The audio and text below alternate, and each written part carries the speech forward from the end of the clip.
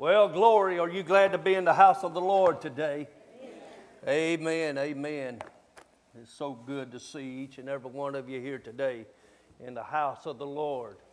Somebody say amen. Amen. Hallelujah. Just repeat this after me. This is my Bible. I am what it says I am. I can do what it says I can do. I have what it says I have. Today, I will be taught the Word of God. My mind is alert. My heart is open and receptive to God's Word. Do you believe that? Say amen. Hallelujah. Glory to God. Let me get over here to what I'm ministering. I'm going to continue what we started out with 3 weeks ago. I could probably just start all over. Sister Donna told me one time in the conference room, she was, I was sharing with her some things God laid on my heart, and I said, I'm about to preach a message. She said, well, that's all right. She said, they probably won't remember it anyway. Just go ahead. Hey, praise God. But I do hope you remember it today. Amen. I want to talk about how to develop your faith. I think pretty much every message that I ministered has something to do with faith. The Bible talks about strong faith. He talks about little faith. He talks about no faith. He talks about great faith. In other words, when he says that, mentions about faith in the Bible, he talks about there's different levels of faith, and one of the things that you and I have to locate is where we are at spiritually. Something I've come to understand and learn is that you minister to people where they are at. That is, at their level of faith, because let's understand something, that all of us are not on the same level of faith. Somebody say amen. And the reason I teach so much about faith, because one of the things the Bible says, we're justified by faith. The Bible says that we're healed by faith, that we live by faith, that we fight the good fight of faith. Somebody say amen. The Bible says that we live by faith, and we move. Faith moves mountains. How many of you know that? It takes faith to move mountains. And your faith will deliver the promise that you are believing God for. If you believe that, say amen. Number one, and I just want to just do a little recap of what we talked about 3 weeks ago. Number one, if you're taking notes today, your faith will never rise above the knowledge that you have of the Word of God. Your faith will never rise above the knowledge that you have of the Word of God. You want to go to the next level of faith?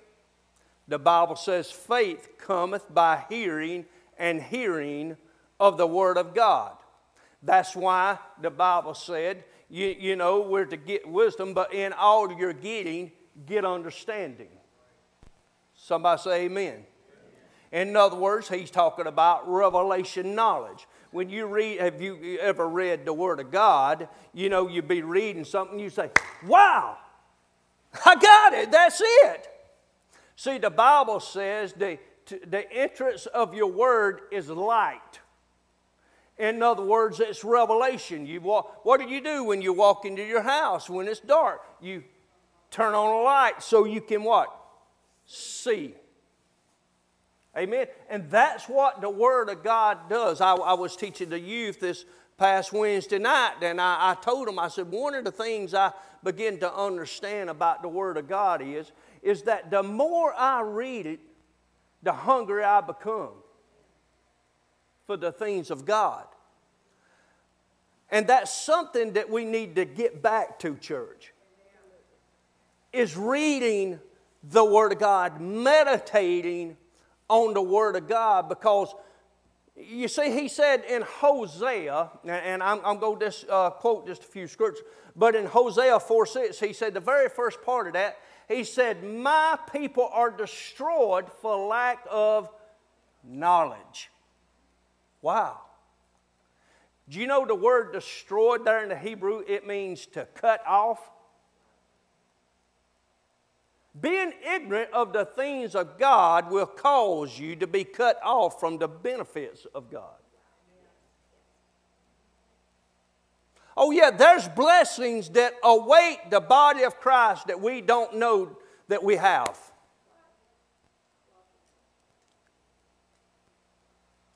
But us entering into the Word of God daily. Remember the Berean church, the Bible says they did what? Search the Scriptures daily. Not just when we're in a crisis. Somebody say, oh me. Amen? Matthew 21. And just for the sake of time here, look at verse 21. And Jesus answered and said unto them, verily I say unto you, if you have faith and doubt not. One of the very things that will rob you of the blessings of God is to doubt God's word.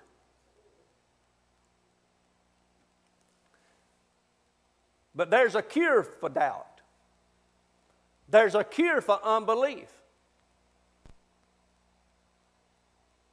And it can be obtained by taking your medicine. This here's your medicine. Matter of fact, Proverbs says, those that find it, that in the Word, there's life to all those that find it. Watch this. And he said, health unto all their flesh. Think about that. Could we use some medicine this morning? I don't know about you, but I need my daily dose of medicine. Sometime more than one time, but are you listening to me? Because, see, that's what, the doctors sometimes, they'll say, well, just take this, once a day. Sometimes they take it twice a day or 3 times a day. Sometimes, to keep me sound, I have to take it several times a day. Somebody say amen. But he said it's health, it's medicine to all of your flesh. Now, why is the word so important? Listen to me. You remember over in Acts 19 and 2, and I'm going to quote them, and we'll go look at the rest of this here passage in Matthew 21. You remember the scripture says in Acts 19:2, he said unto them, have you received the Holy Ghost since you believed? And they said unto him, we have not so much as heard whether there be any Holy Ghost. Never even heard of it. I know when I pastored many years ago at Cornerstone,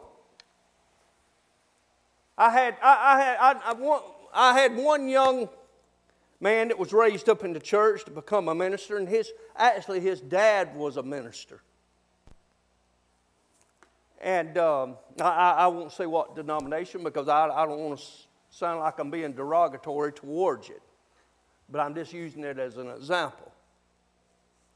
He asked me one day after service, he came up to the altar and he said, Pastor, can I talk with you for just a couple of minutes? He said, I've got some questions. He said, my dad was a pastor all my life, even before I came into this world. And he said, what you're teaching is in the Bible.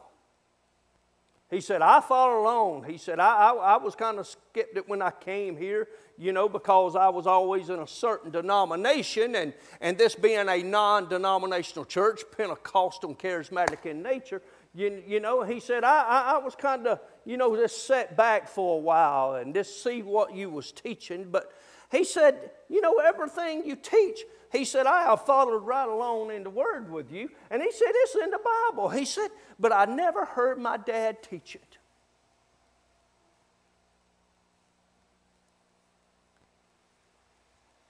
There's so many blessings, so many benefits that we forfeit because we don't read the Word. Oh, not even to mention how vital it is to be in the house of God. Even Lone Ranger had Tonto. You know, the Scripture says, forsaking not the assembling of yourself together, as the manner of some have. You know what happens? We depart from the faith. You know, I've noticed something. Another story from then. I had a lady in the church that started coming to church, and later on I had led her to the Lord. And I noticed one Wednesday night she didn't come. Then I looked out in the crowd and I noticed Sunday morning she didn't come. I said, Sunday night she didn't come. So come Monday, you know, back then, you know, pastors did a lot of visiting, knocking on doors. And I went and I just wanted to make sure everything was okay. And she said, there's not anything wrong. She said, I got busy Wednesday, and I just kept, you know, doing what I was doing, and I decided not to come. And same thing, something else come up Sunday, and then Sunday night, same thing. I said, well, let me ask you. I said, how did you feel when you missed the services? She said, you know, she said, Pastor, she said, I was so convicted. She said, I knew, she said, I really need to get done what I needed to get done. She said, but you know, when I think about it, she said, it could have waited. She said, I really just put it before God. She said, I was convicted. She said, but I'm going to be honest with you. She said, you know something? She said, after I missed that Wednesday service and Sunday morning and Sunday night, she said, every time I missed the service, it just got easier. Because we're creatures of habit. Am I helping anybody today?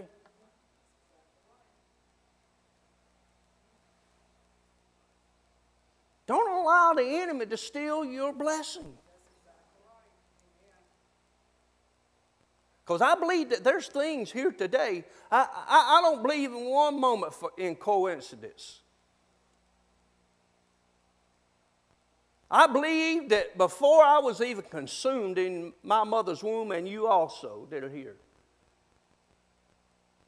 that God had a word in season for you that would encourage you, that would speak to you in some way, that's going to benefit you.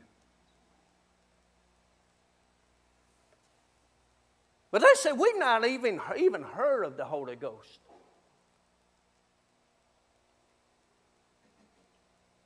And you know why a lot of times you don't hear things taught in church like that young man that meant so well, I mean, so sincere in his heart, wanting to learn of the things of God. And he became a minister in the church. You can't teach what you don't know.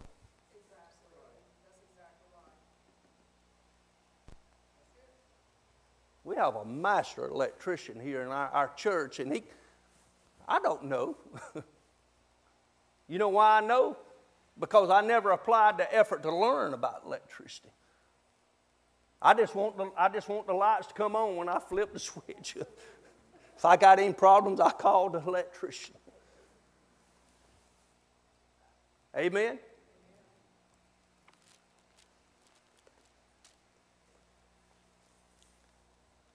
Jesus answered and said unto them, Matthew 21 and 21 again, verily I say unto you, if you have faith and doubt not, you shall not only do that which is done to the fig tree, but also if you shall say unto this mountain, be thou removed, and be thou cast into the sea, it shall be done. There's something there.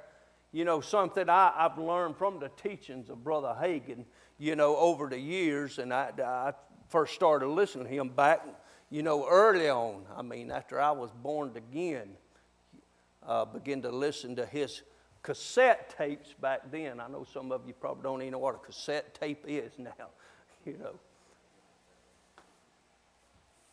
But Brother Hagin didn't mind repeating things. That's how you learn, is through repetition. Amen? And he said, if you would say, see, faith and confession go hand in hand. They're connected together. You cannot separate the two. You remember blind Bartimaeus? It just come to me in my spirit. Blind Bartimaeus sitting by the wayside, begging for bread. He heard that Jesus was passing by, and he began to scream out, Jesus!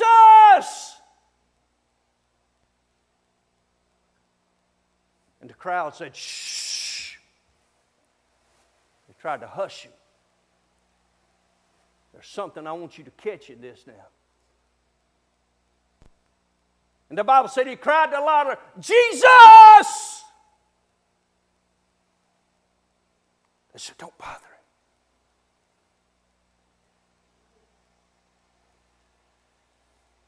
But he cried aloud. He didn't have a sight, but he had his voice.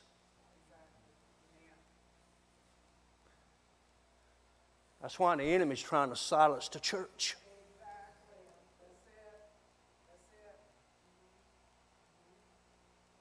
Jesus heard his cry for help.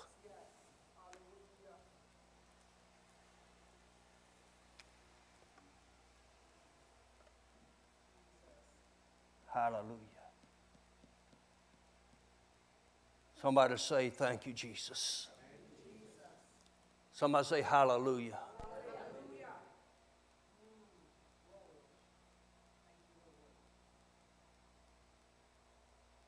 For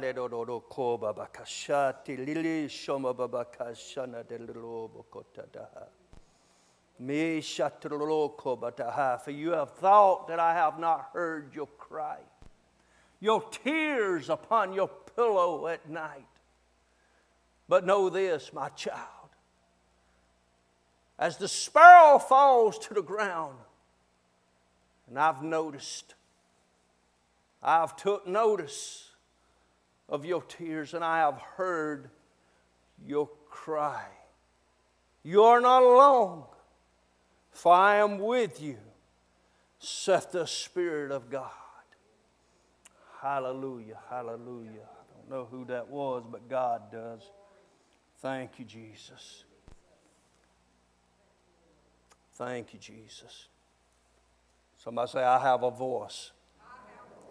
Now look at verse 22, and he says, and all things whatsoever you shall ask in prayer, believing,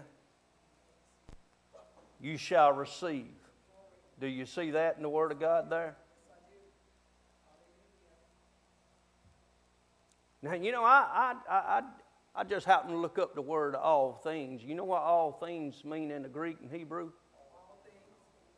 Somebody say, wow. Say it backwards. Think about that. He said all things, not some of the things that you're believing for. If you can find a promise in the Word of God, you can believe God for it.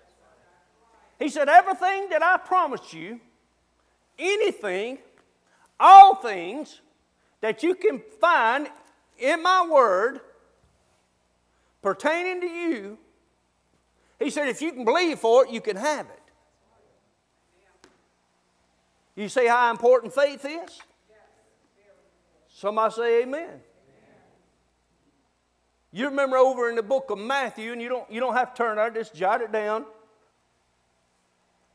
You can read it later, but over in Matthew in chapter 14, you remember over in verse 28 through 31, You know, when Jesus walked on the water towards the boat, the ship, where the disciples were. And remember, there was a storm that arose up. And I mean that wind, it was beating against that ship. I mean, they feared for their life, the Bible says. Fear's a thief. But there's a cure for it. And it's the Word. Faith cometh by hearing, and hearing by the Word of God. And remember, you know, Peter, he stood up in the boat and he said, Lord, if it's you, bid me to come to you. And Jesus said, come. Somebody say one word. One word. Say it again, say one word. One word. I'm telling you, there's enough of power in one word from God to hold you up, to deliver you, to break the chains of darkness off of your life, to heal your spirit, soul, and body. Amen. To bring immense wealth into your house. Are you listening? One word, if you'll act upon it. And you remember what Peter did. The Bible said, he come down out of the boat, out of that ship. He stepped down on the water. And the Bible says that he began to walk towards Jesus. Think about that for a moment. One word. And he began to walk on water. Now the Bible says, because the wind was boisterous, it was contrary,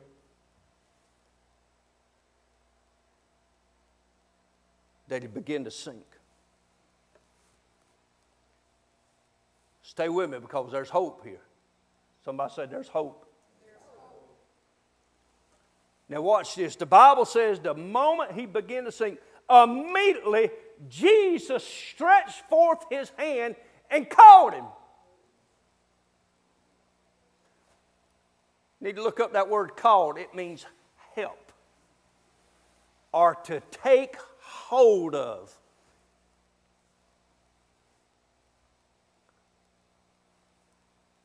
Aren't you glad? Listen to me. The Bible went on to say, let me go ahead and finish. The Bible said that he went on to say that he cried out to Jesus and said, save me.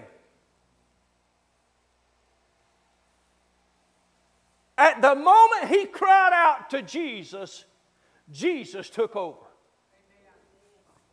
My God in heaven. When your situation is hopeless, there is hope in God. Somebody say amen. Hallelujah. Somebody shout, my hope is in God. Aren't you glad that the story didn't end the way it looked like it was going to end? It looked like all hope was lost. It looked like Peter would drown. It looked like his life was over. But he cried out to Jesus. There's something that's amazing. I was reading these passages of Scripture this morning before I left. Then they come back to me after I got here. Then I went in Amber's office and I opened it back up to them and I was reading that. And I began to think about that word help. No matter what level of faith you are on, Jesus will help you. Something else I saw in that passage of Scripture. He never left Peter. Jesus said he would never leave thee nor forsake thee. Somebody say amen.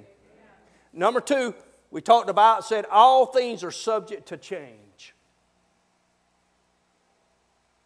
We see over and over when Jesus was involved in different people's life, their circumstances, their situations, that things changed. Somebody say amen. Number 3, you can go back and get the tapes or watch it on YouTube. Number 3, take heed to what you hear. Mark 4:24 says, and be sure to put into practice what you hear. The more you do this, the more you will understand what I tell you. That's Living Bible translation. I want to say that again. And be sure to put into practice what you hear. The more you do this, the more you will understand what I am telling you. Luke 8:18 says, take heed, therefore, how you hear. Have you ever been in a conversation with somebody and they misunderstood what you said? I mean, they told this one, you know, well, Pastor Don said this, and that's not what I meant. Oh, I heard Pastor Ken and Sister Donna say such and such. They misunderstood. Take heed to how you hear. Somebody say amen.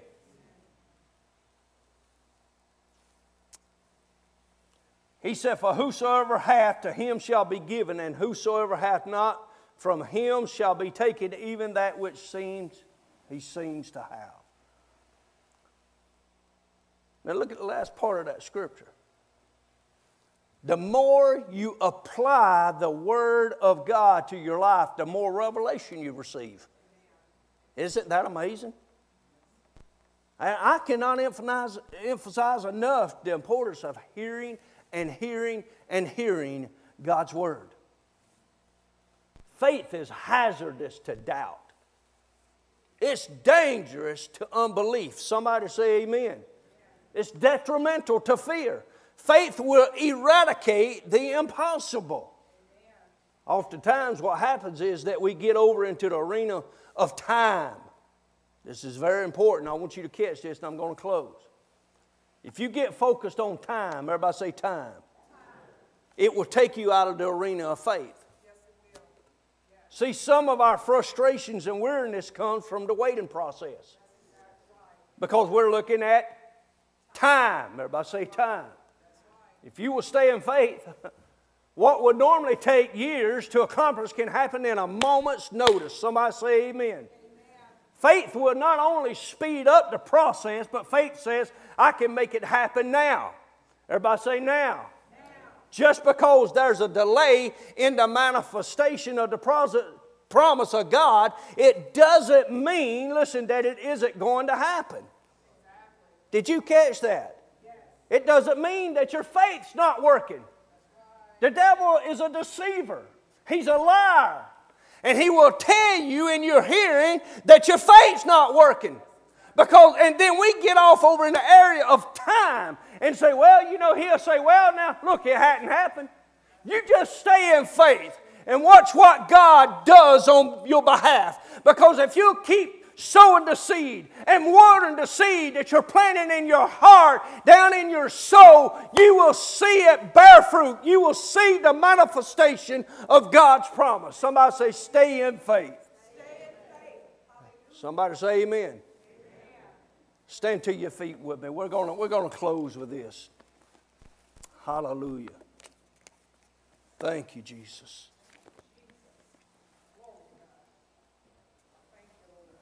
Hallelujah. Did you receive anything today? Hallelujah. Look at your neighbor and say, neighbor, stay in faith. See, don't get caught up in this time. Well, it hadn't happened yet. Well, it's already been 3 days, you know. It doesn't matter if it's been 3 years or 30 years. Stay in faith. I've often been told that expectation is the birthing ground of miracles. That's what hope is. Don't lose hope. Don't lose your confidence. Hope in the Greek, it simply means earnest expectation that good is going to happen. I believe that good is going to happen. No matter what situation it is, no matter how negative, no matter how detrimental it is, I believe that, listen, if I stay in faith, God is going to bring good out of it. Romans 8:28. Remember what it says? We know. Somebody say, I know. Listen to me. One of the greatest justice you can do for yourself is make the Word of God personal in your own life. Every day I confess the Word of God like He wrote it for nobody but me. Hallelujah. Amen. That's right. Glory. Hallelujah. Thank you, Jesus. Somebody say, I know that all things. Come on. Say it like you really mean. Say, I know that all things. How many things? All things. How many things? All. Well, I believe you got it. Work together. Work together. See, when the devil says, now where's your God? Just say, He's working. Glory. He's working. He's working on my behalf. He's working good out of it. Oh, what you meant for evil, God's going to bring good out of it. Somebody say amen. Keep that in your heart. Keep hope alive. I say keep hope alive. Believe that now faith. My faith is operating now. I'm believing for my manifestation now. In Jesus' name. Whatever it is you're believing God for, I want you to just take a moment and begin to praise Him that it's already here. Go ahead. How would you praise Him if it already took place in your life? You believe for healing in your life? What if you was already healed, it manifested? Hallelujah. How would you praise Him? How would you praise Him? Come on, how would you praise Him? If that child that you've been praying for, that's lost and undone with Christ, how would you praise Him if that child came to know Jesus as Lord and Savior? Come on, praise Him in this house. I believe we have a house full of believers here today that my promise is manifesting now. I have now faith in Jesus' name. Glory to God. Glory to God. Ha ha. Glory to God. Thank you, Jesus. Thank you, Jesus. Hallelujah. Somebody say, I have the promise of God now. Now, this is what I want you to do when you begin to leave this place. I want you to walk out of here like it's already done, because according to the Word of God, it's already been given to each and every believer in the house of God. All you have to do is believe that you receive. Amen. Confess it with your mouth. Hallelujah.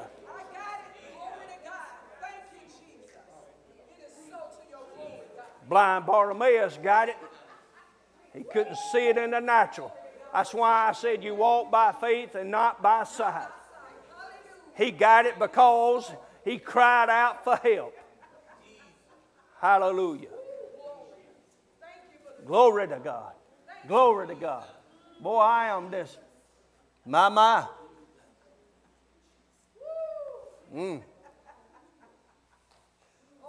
I hope you learned some lessons today. Hallelujah. Hallelujah. Well, I believe you can go out in this world and conquer it. Amen. I'd listen to, don't be calling Pastor and Sister Donna next week and say, well, you just wouldn't believe how the devil's attacking me. No, you come back in Wednesday night in this service during praise and prayer. Hallelujah. And say, Pastor, Sister Donna, I've got a praise report. Glory to God. Instead of the devil attacking me, coming after me, I went after him. Hallelujah. I put him on the run in Jesus' name, because I found out, amen, that when I humble myself before God, when I put my trust in God, when I believe God, that I can resist the devil and he's got to go on the run. He's got to flee from me and my family. Somebody say amen.